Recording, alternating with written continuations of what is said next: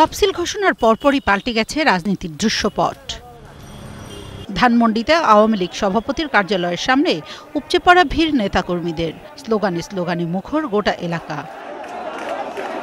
আওয়ামী লীগের নেতাকর্মীরা বলছেন এবারও বিজয়ী হবে আওয়ামী লীগ। জনগণ উৎসবমুখর পরিবেশে আবারও নৌকামার্কা ভোট দিয়ে জনগণ শেখ হাসিনার হাতকে শক্তিশালী করবে। বাংলাদেশের মধ্যে নির্বাচনের আবেশ হয়ে গেছে। আমি বিশ্বাস করি বিএনপির নেতারা ইনশাল্লাহ নির্বাচনের প্রক্রিয়ার মধ্যে যোগ হবে। তবে ভিন্ন চিত্র পল্টনে, প্রায় নেতাকর্মী শূন্য দলীয় কার্যালয়ে। বিএনপির তৃণমূলের নেতাকর্মীরা বলছেন আন্দোলনের অংশ হিসেবেই নির্বাচনে যাচ্ছে দল। খালেদা জিয়ার মুক্তি ছাড়া তৃণমূল নেতারা এই নির্বাচন মেনে নেবে না। নির্বাচনটা আন্দোলনের অংশ, নির্বাচনটা কোন পর্যায়ে যায় কি করে এটা তো সামনে অনেক দেখার বিষয়। বিএনপির স্থায়ী কমিটির সদস্য গয়েশ্বরচন্দ্র রায় মনে করেন এই নির্বাচনে চূড়ান্ত বিজয় সম্ভব নয়।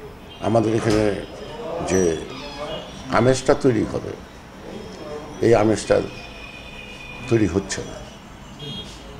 কারণ কোনো প্রত্যাশা, কোনো আশা, কোনো আকাঙ্ক্ষা যদি সামনে না দেখে তখন তো উৎসাহবোধ হয় না। নির্বাচন কমিশনের নেতৃত্বে 5টি সিটি কর্পোরেশন যে চিত্র আমরা দেখছি, একই চিত্র দেখার জন্য আমরা অপেক্ষা করব। তবে রাজনীতিতে শেষ বলে কিছু নেই বলেও মনে করেন দলের নেতাকর্মীরা, তাই ফলাফল ঘোষণা পর্যন্ত অপেক্ষা করতে চান তারা।